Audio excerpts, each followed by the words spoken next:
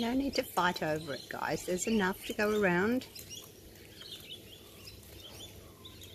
You on the end. Oh yes, you. You're missing out, aren't you?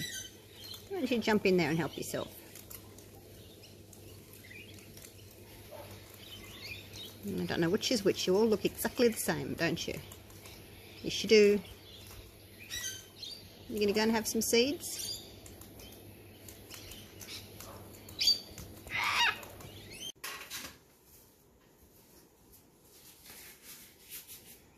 G'day guys, welcome back. I'm going to do a jiggle pour today. I'm going to layer my paints in the cup and I'm going to do a bit of a jiggle in the centre. I am using my favourite paints together, my favourite colour scheme.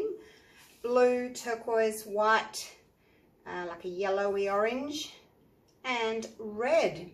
So these are all Mont Marte Studio acrylics. That's them there. I'm not going to get them all down off the shelf because they're too big and heavy, but that's the colours. That is phthalo blue. The turquoise here I made myself. It's actually turquoise with a little bit of phthalo blue, just to make it a little bit of more of a blue turquoise rather than a green turquoise. The white, this one is orange and yellow. A little bit of orange, mainly yellow, and that one is the brilliant red that I just showed you. And when I'm doing ring pours or jiggle pours, waterfall pours, anything like that where you want your rings or your fingerlings to remain sort of, I guess, dominant, you need to thicken up your mix. So this is 70% glue and 30% water. So it's nice and thick. I'll actually bring this up so you can have a look at the consistency. So much thicker than I would use for a flip cup pour. See the big mound? Leaves a trace on the top for quite a while. It's still there. It's still there. Like when I do my flip cups, I go like this and I go 1, 2, 3, and it should be gone. But as you can see, it's still sitting there on the top. So really, really thick. That's what you want to have it for this type of pour. Otherwise the colours just blend too much and you don't see your rings or your fingerlings or whatever it is that you want to create. Now what have I got here? I've got 60 grams of pouring medium and 60 grams of paint. That's 120, 1, 2, 3, 4, 5. So that's 600 grams of paint. Yeah, that should be a good size to use. I'm just going to start layering. So no silicone in these at all. I should be able to get hopefully 3 layers. So I've got my cool colours and then I've got my white, and it's separating the cools from the warms because obviously the blues and the yellow make green. The blue and the red kind of make a bit of a purple, but it's okay. I don't want the white next to the red, so we go again with the blue. And we'll just keep layering until I've used up all the paint. So whether that's 3 layers or maybe 4 layers, we shall see. And the other thing with making your paint nice and thick is you tend not to get, you know, the thicker it is, the less sort of cells or strange reactions you might get in your paint. Okay, it looks as if I'm going for 4 layers here. How pretty is that, hey? Nice and thick, this paint. Just hope I haven't made it too thick. Oh, maybe I'll even go another layer because there's still quite a bit of paint in there.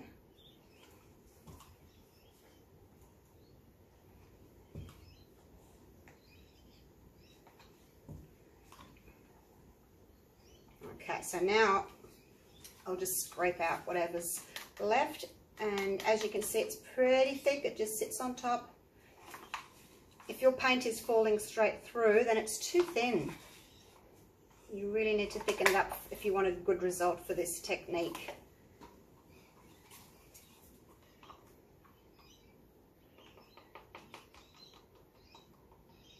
Hopefully it'll be a good result anyway. I did a ring pour recently with these colours, but I mixed up my 70-30 mix. I did 1-to-1 of paint, and then I kind of chickened out. I thought, oh, this looks way too thick, and added a little bit of water to them, and I shouldn't have. So it kind of thinned them out a little bit.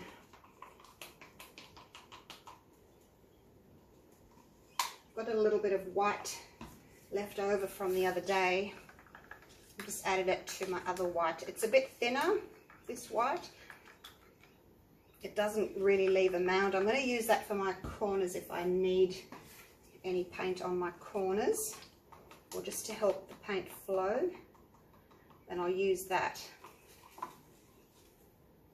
It's been sitting with an upside down cup on it to keep it wet, not let it have a dry skin over the top. I just get a big plastic cup and I turn it upside down. Actually, I might, a little bit. I forgot that this orangey colour is quite dominant. Oops! It really took over on my ring pour. So, righty-o. Let's do this. So straight pour into the middle, but I am going to jiggle the cup a little bit, okay?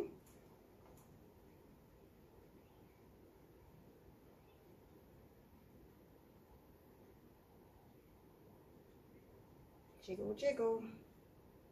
It's kind of making a fold over on top of itself. I need to get a little bit closer if I can, so I don't get that wriggle. I get more of a fold. Whoops, it's going a bit greyish or a bit brownish there. What can you do? You're going to use orange and turquoise, you're going to get brown. So here we go, keep going, keep going. See how it's folding over onto itself? Really, really pretty. Try and stay in the one spot and just keep jiggling as your cup empties or your jug empties. Slow it down and get nice and close so that you don't get the jiggle, you sort of don't get the wriggles. Keep getting the folds. You don't want it to go all wriggly.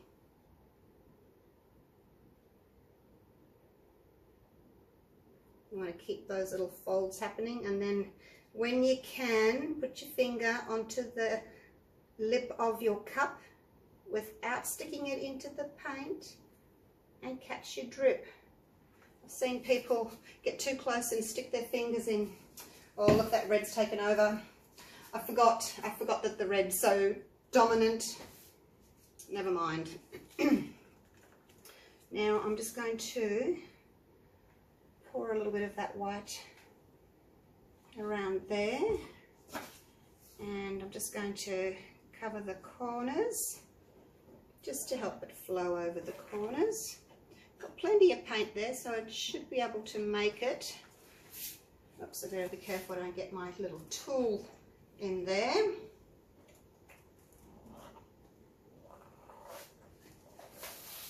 So this is nice and thin. If it's too thick, then the paint, it gets to this white and it has to kind of go over a little ridge. So you don't want that to happen. You want it to be thinner than your colours so that your colours just glide over it easily. Does that make sense? Yes. All right. And if I don't manage to go over all the corners and edges, that's okay. I'll just paint them white. Now I do need to pop some bubbles though. Looks like we may get a few cells popping up here and there. I'd rather pop them now than later.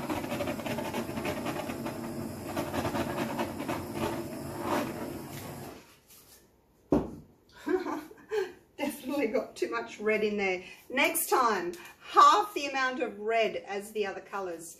It overtakes everything. Right, let's go and do a big circle first.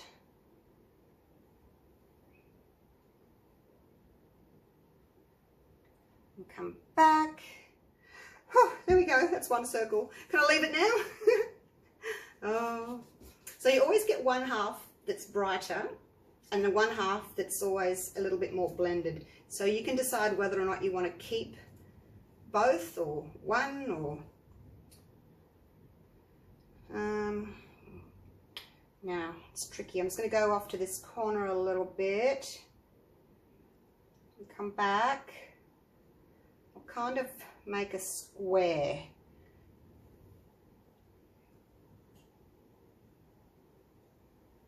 And come back to the middle again. Go off to the other corner. See how the paint is sliding over the top now of that white? So hopefully you keep your rings a little bit easier if it just slides over the top. Back to the middle, off to this corner. Okay. Now is the moment of truth. You have to decide what you want to keep, what you want to let go. This is quite muddy here, so let's go off this corner closest to me, but on a bit of an angle to get rid of some of that muddy bit. Muddy bit, muddy bit. Up to the middle.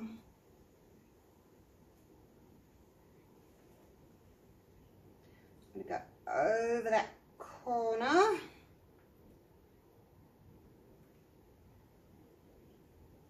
Now, this is quite muddy here, as you can see, but the rest of it is really gorgeous. So I'm going to leave it for now.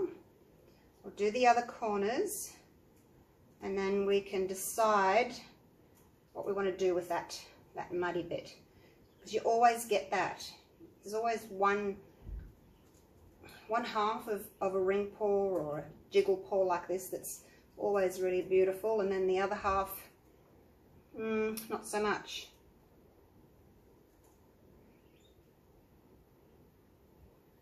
It's just the way the paint is lying in the jug, I guess, the way it comes out. I'll turn that so you can see what I'm doing. Come back.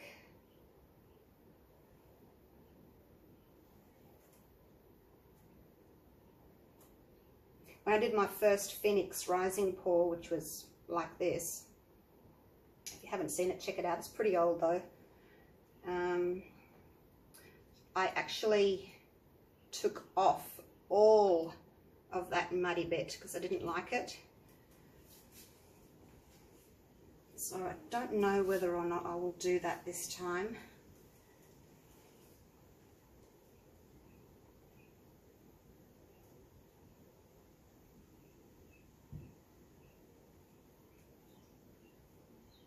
It's a tough call, because this is all so beautiful around here with the fingerlings. It's really pretty. So it's a hard call to make to get rid of a lot of that paint. I'm just going to walk this and see if I can get rid of some of that mud on the bottom there. Maybe if I open it up a little bit more,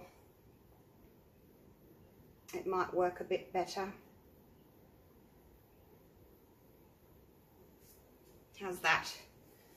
Bit of a vortex happening, isn't it? So, you know, as I said, you could take all this off, but I'll take you down for a close-up later in a minute, and you can see how beautiful it is. It would be a real shame to get rid of it.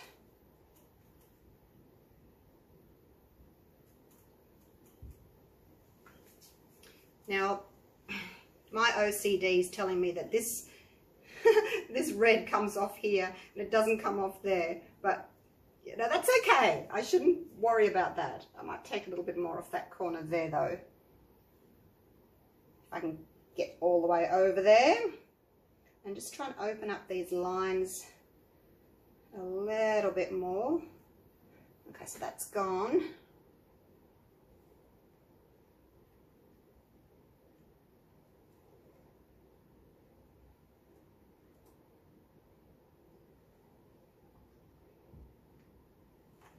You can see how that's opened up that in there. So I should probably do, no.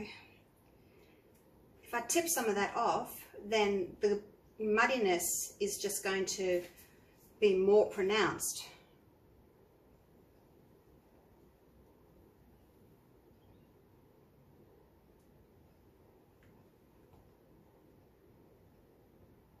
I don't know, it's tricky. I think I'll just leave it. You keep fussing with these things and they get worse. I do need to just bring this back to the center a little bit more though.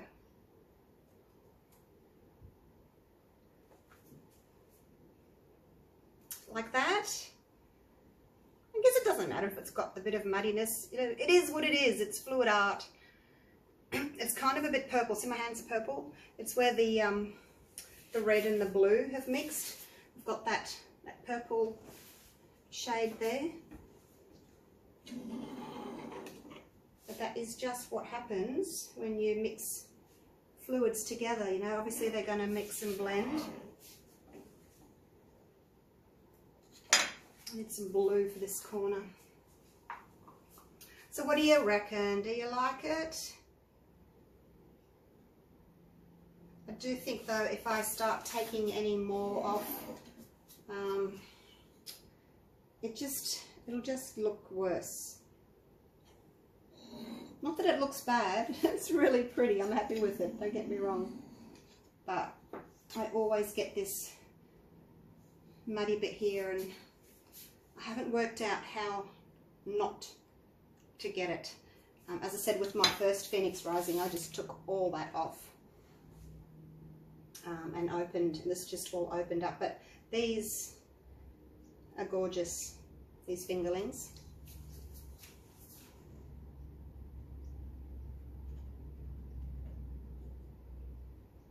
So I'm going to just leave it alone. Alright, that's all my edges done. Let me get you down for a close-up.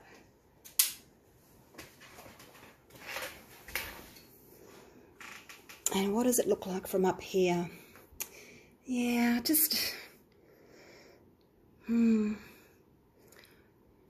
just not happy with it. I think I'm going to have to tilt it a bit more.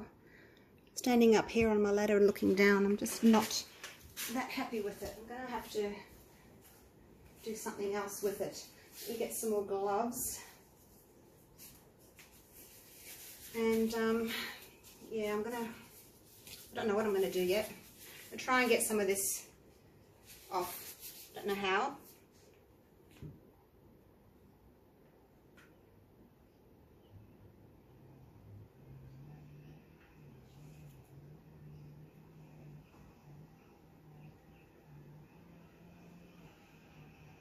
Just walking it like I do when I do my flip cup pours. You know how I walk the paint? Just to try and keep the composition, try and walk it.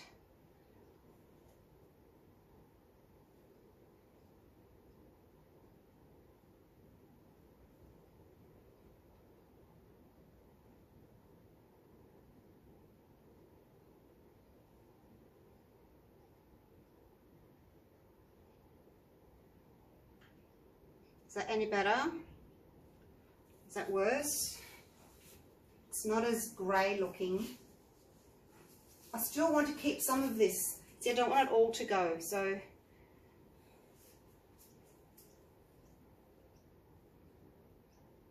I think I'm going to have to just leave it like that.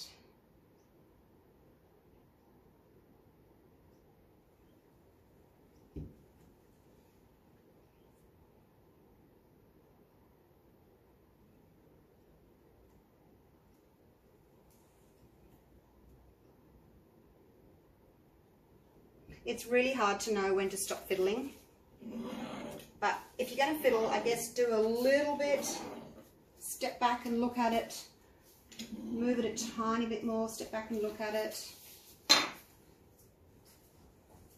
I think it's better.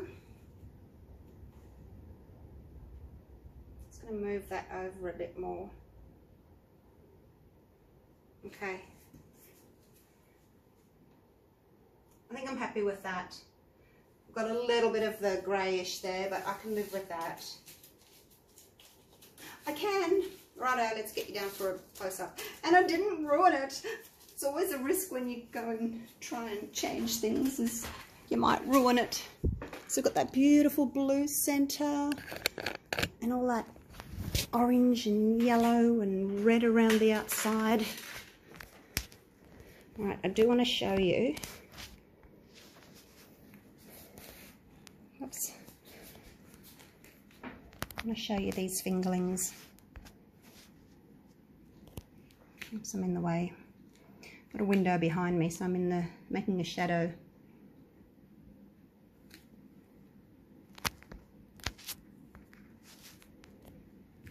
So a little bit of muddiness there, as you can see. It's not too bad, but look at those fingerlings there. So that's why I didn't want to take all of that off, because you'd lose that. And you probably couldn't see it from up there. Look at that. And then down here, these fingerlings are amazing. Look at the multicolours in them. So you would not get that at all if your mix was too thin, because it would just all blend and you wouldn't get that definition. Look at that. That is just, that's the shot of the day, isn't it? Look at that. Wish I could take a photo now. I'll have to come back to it. That is what's going on my YouTube video. Little, what do they call those little things? The little photo that you put up with the video. Don't know.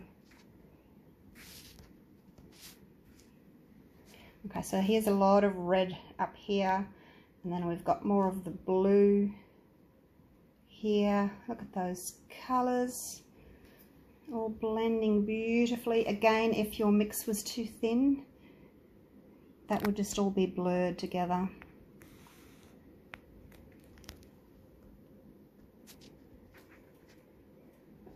You can see where the red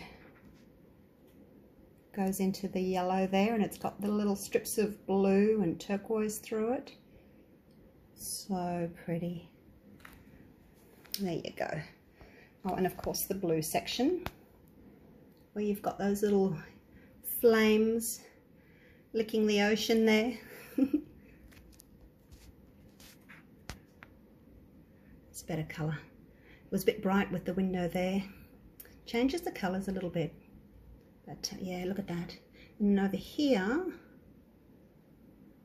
they're like peacock feathers, aren't they?